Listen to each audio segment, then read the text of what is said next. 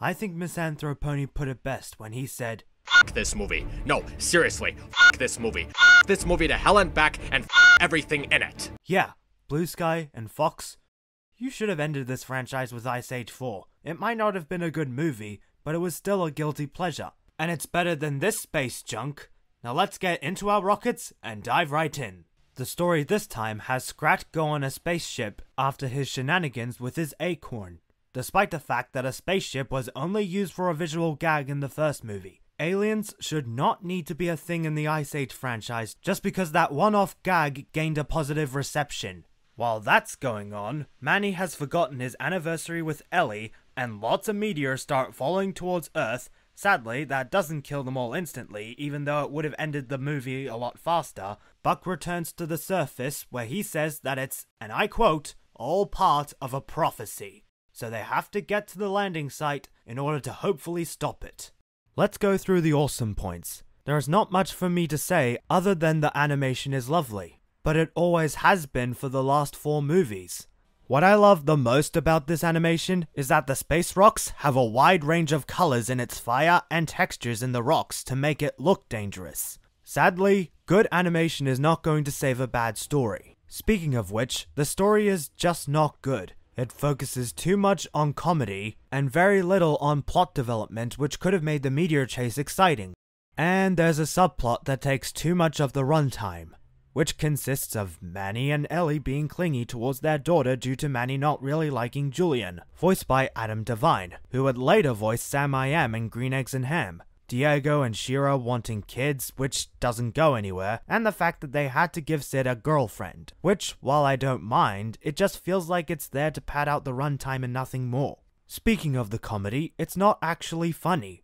Like, there are a few moments that made me chuckle, like, "Hurry, Granny! Don't you hurry me! I've been struck by lightning more times Granny!"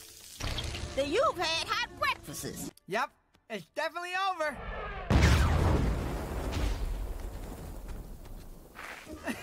Except for that one. but the rest of them are as unfunny as mammoth fur. Not to mention, the Scrat cutaways are turned into plot armor for the main characters, where things go better for the characters or worse for the characters. Now Scrat seems like the reason the Earth is what it is as we know it, why the Earth is in continents, and now why the solar system is what it is. It was rather better when Scrat was doing his own thing and was simply living a simple life. Manny, on the other hand, while I thought his character change was alright in the last movie, he's an insufferable moron and jackass, and he has to be written to follow 3 cliches.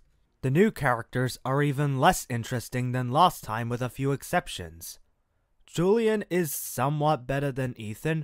I say somewhat because while he can be a bit annoying and says too much hip to the point where those phrases aren't even a thing yet, he's fun, hilarious, and I want to see him be with Peaches. Brooke is alright as a character, and Jessie J does a lovely performance for her, but there's something I've now noticed. You know how the past 2 female characters had something to parallel the main characters? Ellie, despite thinking she's a possum, it made sense since she was an orphan but had found a better family with Crash and Eddie, while Manny lost his family to the humans, which made him bitter. Shira joined the good side after learning that friendships have more importance than loyalty to your own kind. When you think about it, Diego didn't start off as a good guy either. He was the most loyal to the leader of his pack, Soto, and was tasked in taking the baby to him so he'd have his revenge, but got sidetracked by Manny and Sid, which, after the journey to find the humans, made him feel guilty after Manny saved him from the lava. So Diego betrays Soto and protects both Manny and the baby.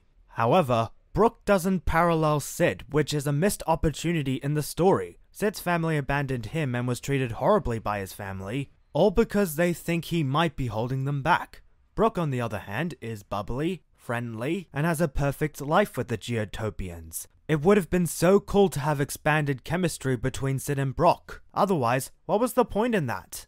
Sadly, the other Geotopians just suck. The bunny is not that interesting, and Shangri-La, he jokes way too much, he's stuck up, and he gets more unlikable when he refuses to help out with the asteroids, and gets angry over Geotopia being destroyed. Now, there are other things I like as well, like Geotopia looks beautiful with its crystal-like magic, and the climax is a little tense. Even the ending is decent. Overall, while there are some things to like about this, like the animation and the visuals, it just doesn't make up for the bad writing and not very good humor. It could have been better if there was more thought put into writing the script, I'll explain later in another video, but it's just pretty bad. I would be more forgiving with this concept if they saved this story for an original story with different characters. But because they had to put Ice Age in the title, we went from a trio of misfits bringing back a baby back to its family to magical crystals giving everlasting youth. I have no shame in this when I give Ice Age 5 Collision Course a 3 out of 10 with the first official ribbon of disgrace. I'm not sure if even the Martians would even watch this movie, so there's only one thing to do.